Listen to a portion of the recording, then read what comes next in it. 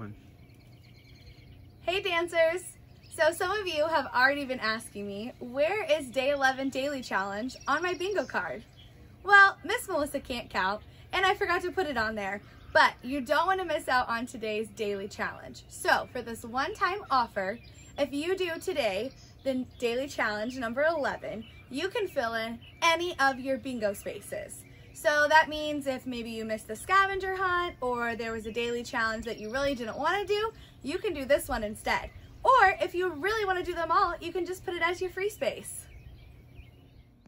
Hey everybody, Miss Melissa here with Miss Mindy for our day 11 daily challenge. Today is Wednesday, April 29th, and this is a really fun challenge that we are calling the toilet paper challenge. So some of you might have seen some videos out there of people dancing together with toilet paper virtually.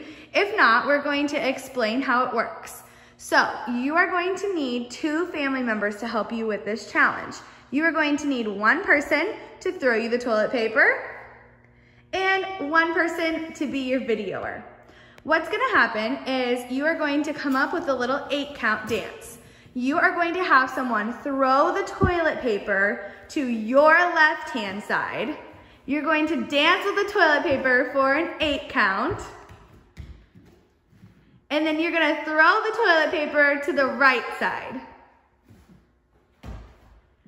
Once you finish that, you're gonna post your video clip in the comments and we will put them all together to form the SDS Toilet Paper Dance Challenge.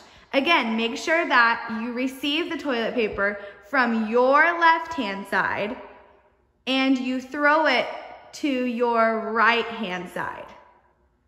We can't wait to see your toilet paper dances. Hey everybody, welcome to Sullivan Dance Studios Toilet Paper Challenge.